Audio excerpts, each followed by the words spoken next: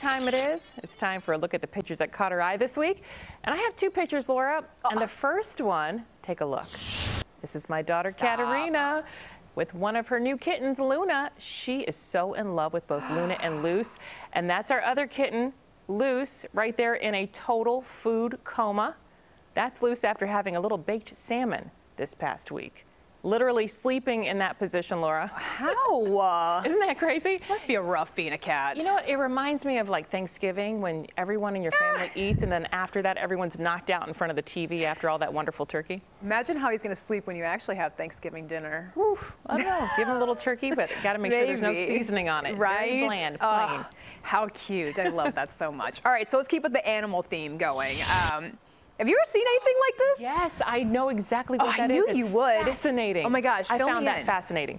Well, it's a blue lobster. Yeah. And the worth of it, I think they said it was like $400 and it was caught by a son and father. Yeah, so they own a restaurant in Maine and they were fishing. I mean, no big deal. They do this every day. And there's a 1 in 2 million chance Extremely that you come rare. across a blue lobster. Yeah.